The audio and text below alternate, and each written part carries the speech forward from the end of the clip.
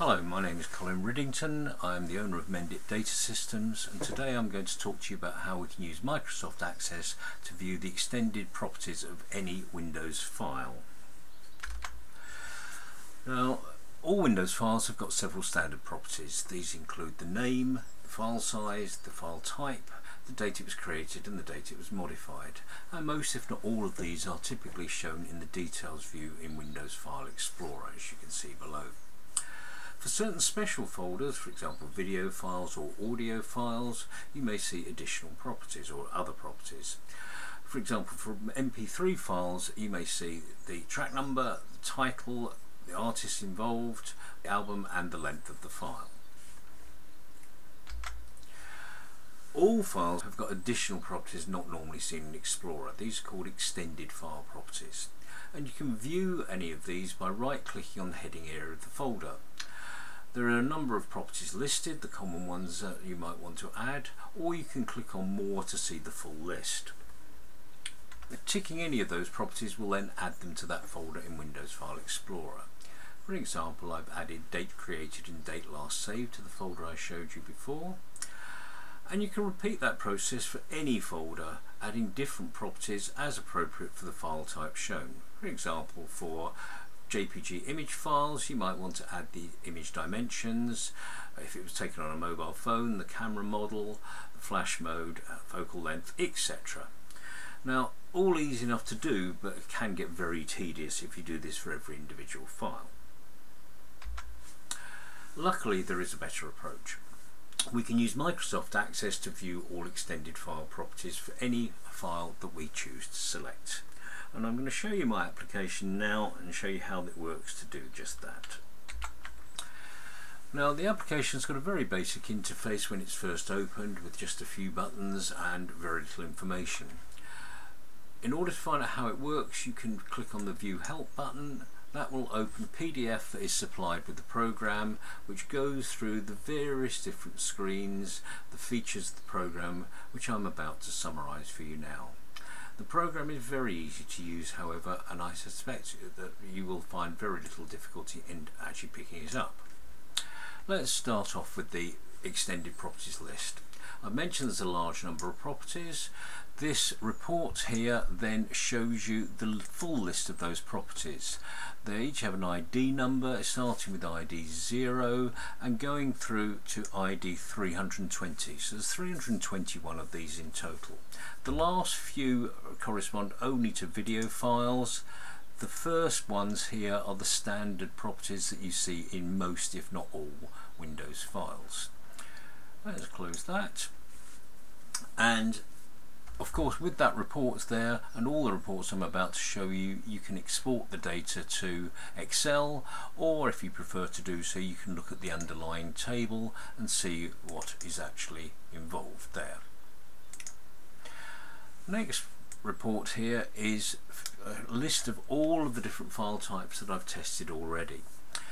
Now, I've tested about 25 different file types, and as you can see, many of them have the same properties at the beginning there before they start to diverge. And I've tested ACCD files, access files, bitmap files, CD audio, etc., through to zip files. And with one exception, the first 5 properties I use are available to all of those file types. The one exception is CD audio, which doesn't use date access because it's a read-only file. Instead, it uses ID 5, extended property 5, for the location. And carrying on through, you can see then some properties are exhibited by all file types, others by only one type. For example, this is MP3 files here.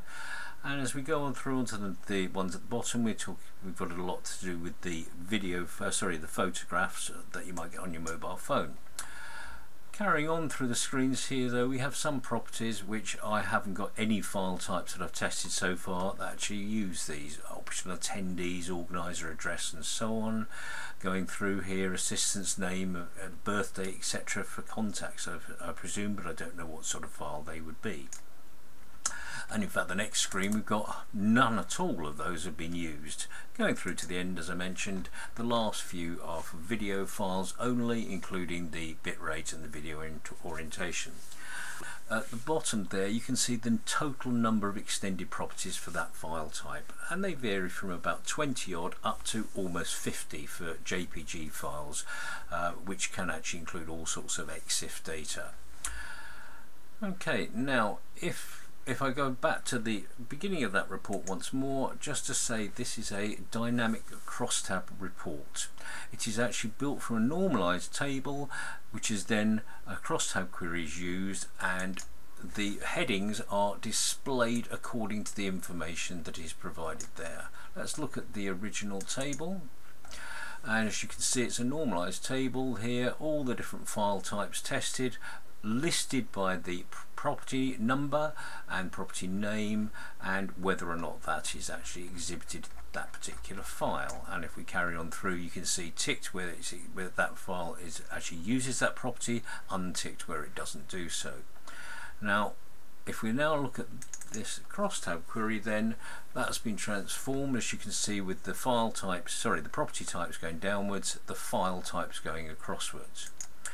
And coming back to the report once more, then if new file types are added, then they will be included automatically in this list, and I'm about to add a file type called BAK as an example. So if I click on browse here, and if I now go to SQL backups, I've got a large number of backups of one of my school's databases here, large files, about 1.5 gigabytes. And if I now click show properties, although the file size is enormous, getting the actual properties takes only a split second or so. And as you can see now, we've got 24 different file types for that, file size, that's file type, when it was modified, when it was created, etc, etc, the extension, the folder name, etc. And if I now close that and go back to here, you can see BAK has been added in that particular space there automatically without me doing anything at all. Let's do one more, and I will now use the file type that is actually how this video is being recorded, an FBR file. And if I click on show properties, again we see the report. We can export it to Excel, as I mentioned before, if we wish to. And if we click on here now, FBR has been added, as you can see, I hope. There, no effort at all on my part. Now if we want to do so, we can actually speed things up by getting all of the files of a particular type from a particular folder. And if we go to folder image viewer here, I'll click on an image folder here, and I've got a series of photographs here which I'm now going to get the properties of.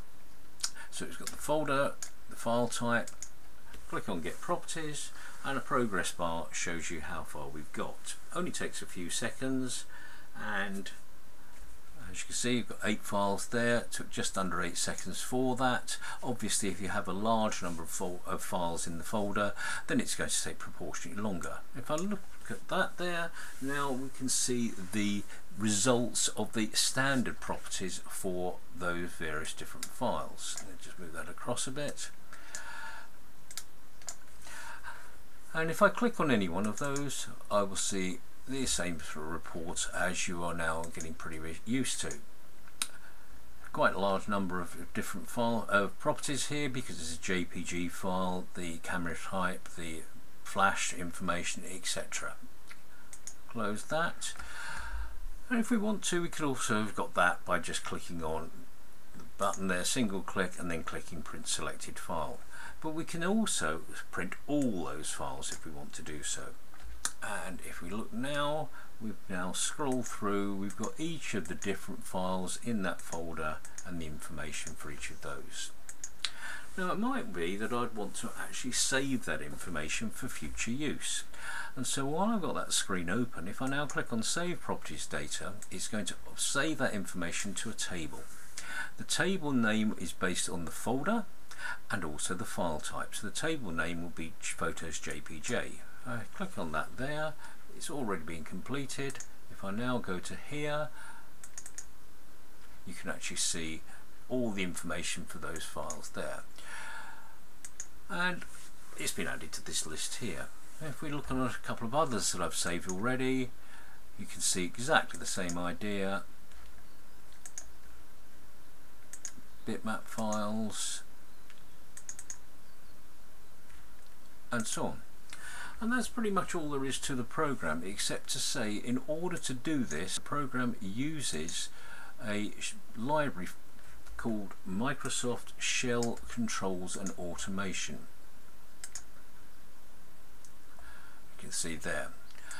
Each of these uses then a part of that library called GetDetailsOf, looping through each of the properties in turn to get the details there, the property name and the property value, and then to append it into a suitable table there. If we now go back to the PowerPoint that I showed you at the beginning there, and I'll show you where we can get this from. The application is available from my website www.menditdatasystems.co.uk extended file properties, and you can see a section of the web page there, and it mentions the Get Details of property that is part of the Microsoft Shell Controls and Automation library, and the download consists of the application together with the PDF file. Before I go, just want to mention two more related applications.